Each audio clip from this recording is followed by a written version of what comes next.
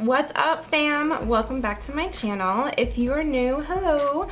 My name is Natalie and this is my channel, Music to Makeup. My intuition is telling me there'll be better days.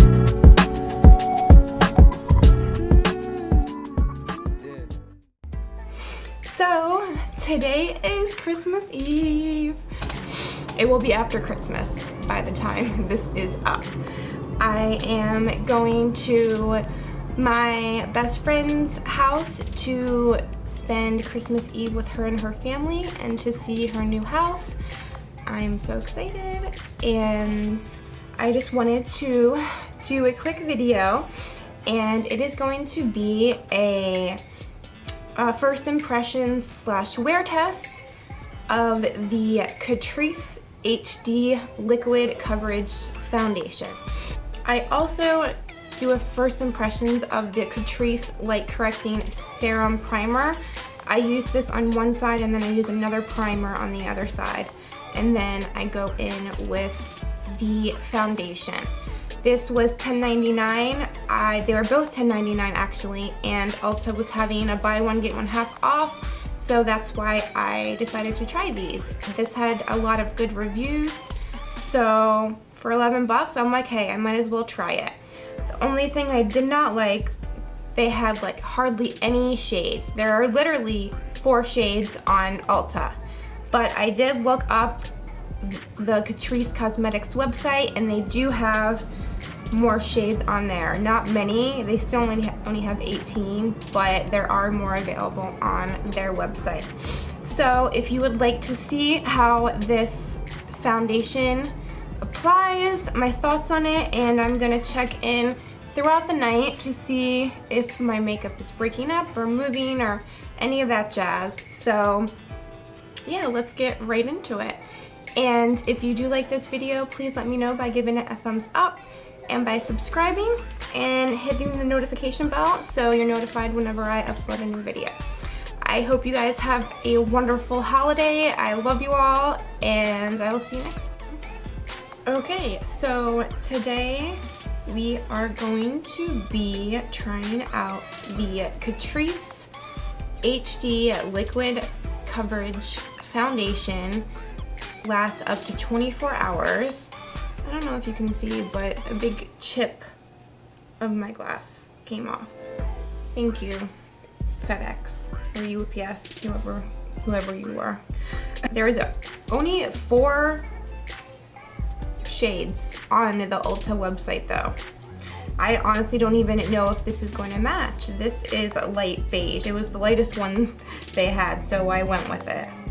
An ultra light high coverage foundation for a natural looking finish. Covers imperfections and mattifies the skin, creating a smooth and even complexion for up to 24 hours. Features a unique dropper applicator. Oh yeah, it's really unique. Never seen that before. And it was the buy one get one, I think, half off. So I also got the Catrice Light Correcting Serum Primer in Candlelight.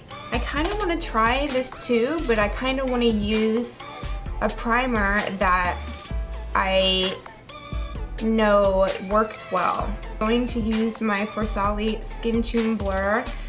Since they're both like serum primers, I will use the Catrice on one side and then I'll use the FARSALI on the other, and then we'll try out the foundation. Oh my god, you guys. So they came out with like an illuminating version of this.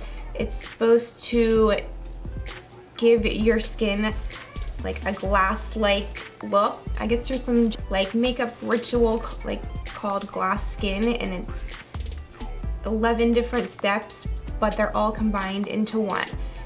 It was sold out for a long time on their website, and it's finally back in stock, so I ordered it. I can't wait to get it, but that's besides the point. So let us get started.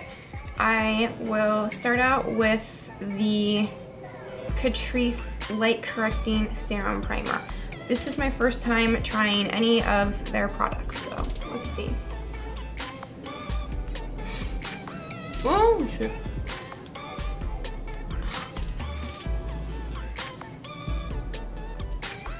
Okay, it's very creamy. Doesn't have a smell, a scent. I think I put way too much on.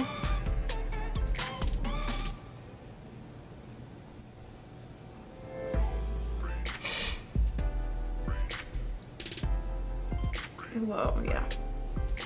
Not bad. It's that unique dropper applicator. So convenient. So unique.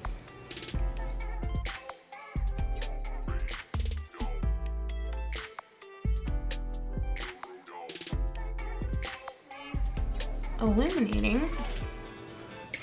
It's very tacky. Not very, but it is pretty tacky. Now, let me go in with the FARSALI SKINTUNE Blur on the other side.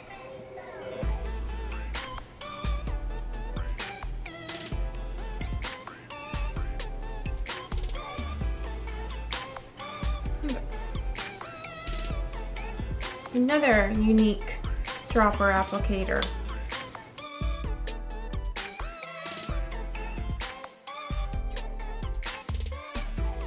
So now that I look like a disco ball on one side, not the other, I'll use a brush on one side. I'm gonna get confused what I did on what side and what I used, and let me just, I don't know.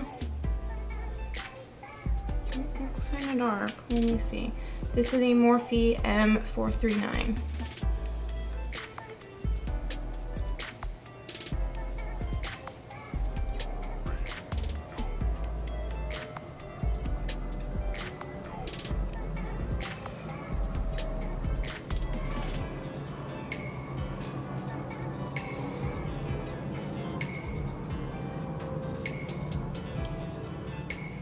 What I'm gonna do is I'm just gonna put some on the back of my hand and then put it onto my face, because I don't like this whole unique dropper deal. It's not my style.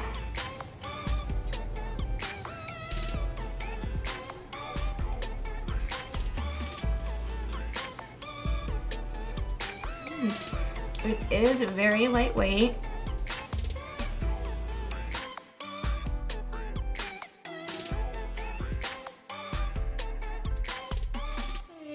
It's full coverage. Oh wow. This shade is alright, I guess. And then here is reality. So it is thin, but it is full coverage. It's nice that it's very lightweight.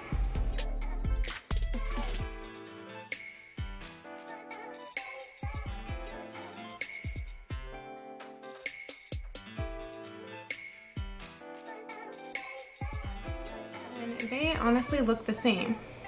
I am feeling this foundation so much. It's a natural finish. I always get a hair right there immediately after I put my foundation on. I ruin it. But it's also very natural, and it is very lightweight and doesn't completely dry down. It still like has a healthy amount of like dewiness to it, like a natural matte. But I am going to put my concealer on and powder, and then I will come back and show you what it looks like. I'll zoom you in real quick.